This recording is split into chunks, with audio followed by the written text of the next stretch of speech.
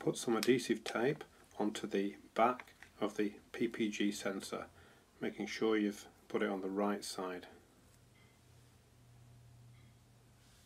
Tape the sensor to the end of the big toe with gentle but firm pressure. Turn on the Doppler to see if you get a trace.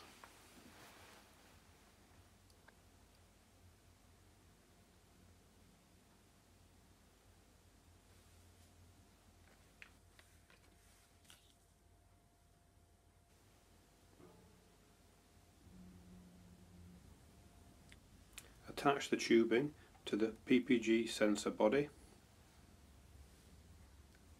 the toe pressure cuff and the sphyg unit. The wires can get quite tangled, so just proceed calmly.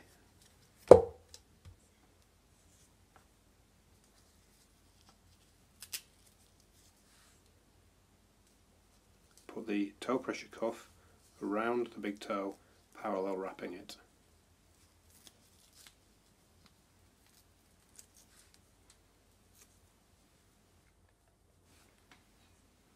Unravel the tubing as best you can.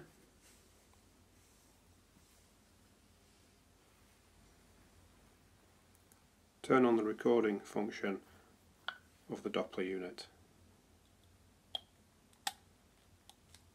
Inflate until the visible signal disappears, and you'll get a red and green bar across the top. Deflate slowly, trying to keep the white line in the green bar area for a slow deflation speed, waiting for the first visible return of a signal. Deflate the cuff fully.